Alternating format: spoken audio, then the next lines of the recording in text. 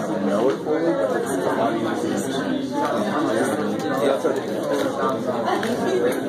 That's not too bad. Oh, yeah. Because I can't remember if I even replied. You did. I did. Oh, no. I was like, well, yeah. And you're like, I'm here. So let me know if I should have asked me what I knew that video before. And so I'm going with you. I think I need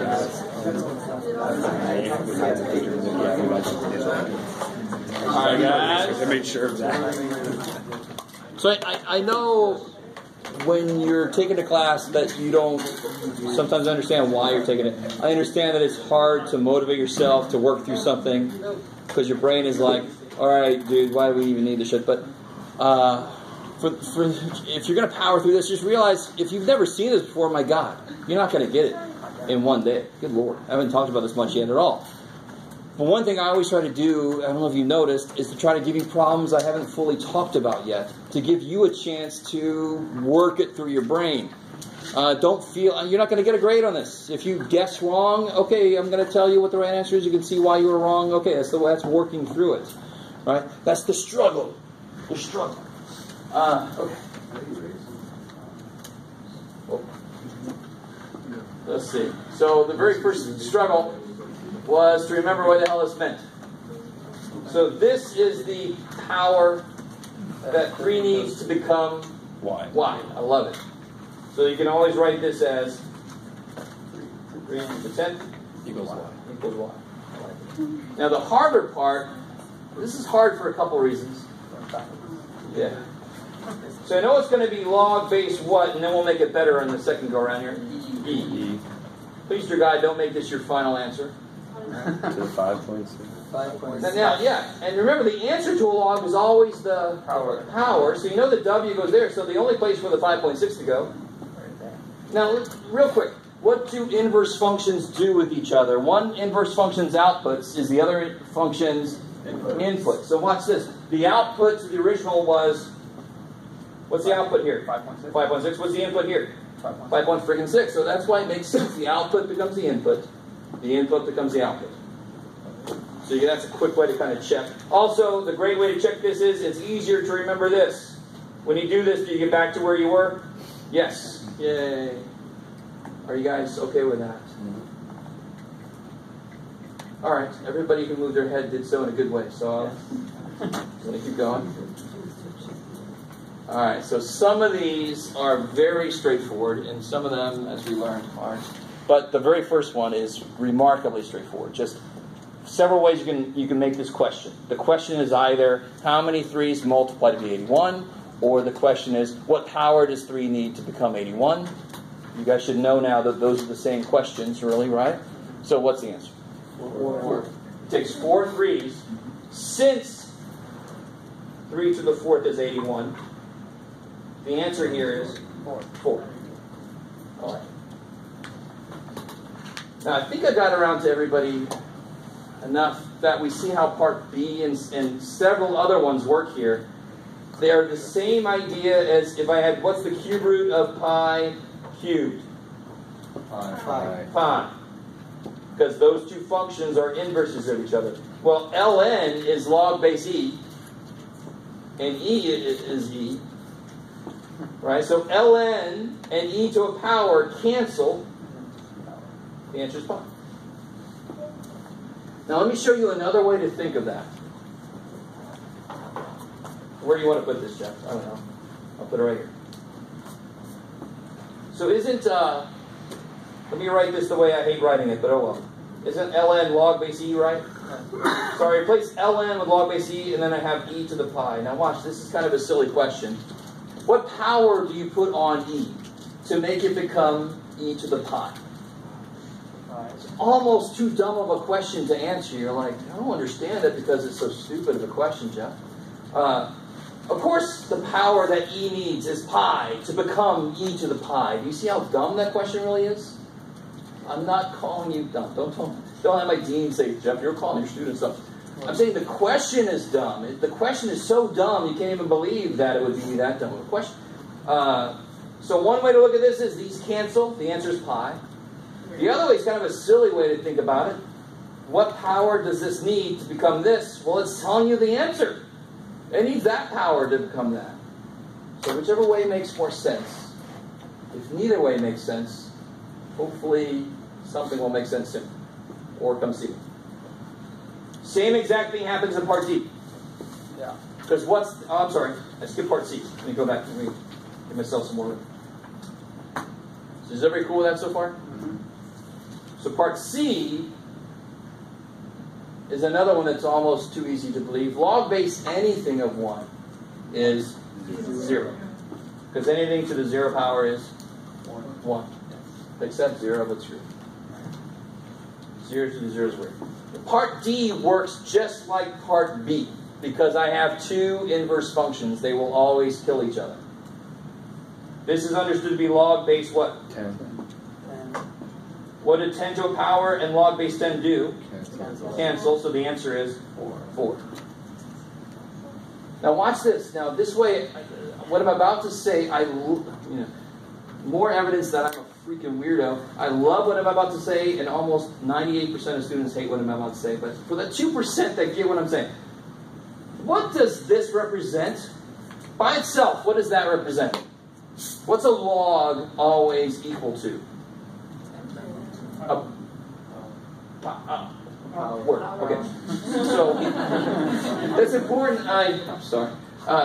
We're going to talk about properties of logs, and if I remember that logs are powers, then the properties of logs are the properties of powers. We already know those. Shit. So we already know the properties of logs. Great. Now watch. This is the power that what needs to become what?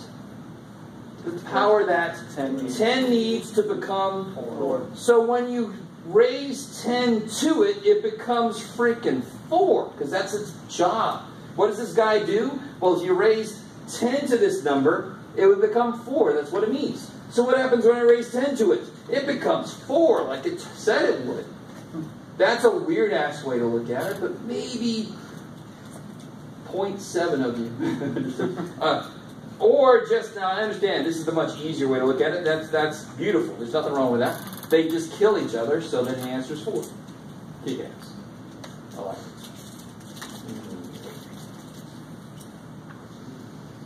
Alright.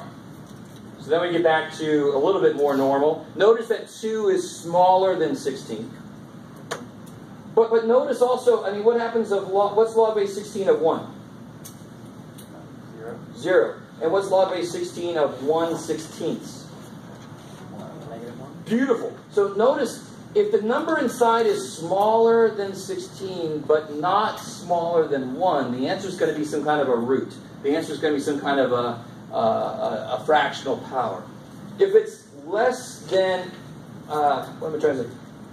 If it's less than 1, then it's going to have to become some negatives. It's got to flip it. So what root would I apply to 16 to make it become 2? The fourth root. So the answer is 1/4. Because 16, since 16 to the 1/4 is 2. The answer is 1/4, and that's why. So here, you know what you got to do to 16 to make it become 2. You got to put a 1/4 power. Well, what do I do to make that 2 flip then? The power has to be negative. So real quick, on the heels of that, what if I had, let's not use too much paper here, Jeff.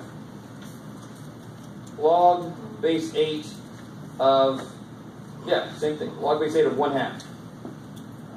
How would you attack that? I would go like this. Well, how do I make 8 become 2? 1/3. 1/3. A cube root of 8 is 2, right? And then I got to flip it, so I got to make the power negative. So you got to break the problem down into steps. Negative 1/3. Big ass. So anytime I have a fraction inside of a log, cover the top, make that happen, and then make it negative power. Ooh. Freaky. Okay. So move along here. Part G is directly related to Part B and Part D because it's got inverse stuff in there, right? So what happens in Part G? Log base B and B to the power cancel. The answer is 8. Here, that would happen if only this was not written with a freaky-ass radical that we really didn't need, but oh well. So write it in the form it should always be in. 11 to the... And then what do these do? So the answer is 1/2. What power does 11 need to become 11 to the 1/2?